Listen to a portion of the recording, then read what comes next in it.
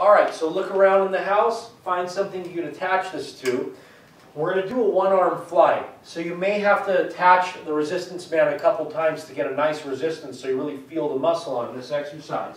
Okay, now, number one, you take it, you stick one through the other like you're making a loop. Come down. Now, you may have to take the band and turn it a couple times in here, in through the loop. Okay, put it around, again, in through the loop. Now we're going to have a nice resistance. So grab that. Say you're working the right chest, so you put your left foot forward and do a little lunge and come down.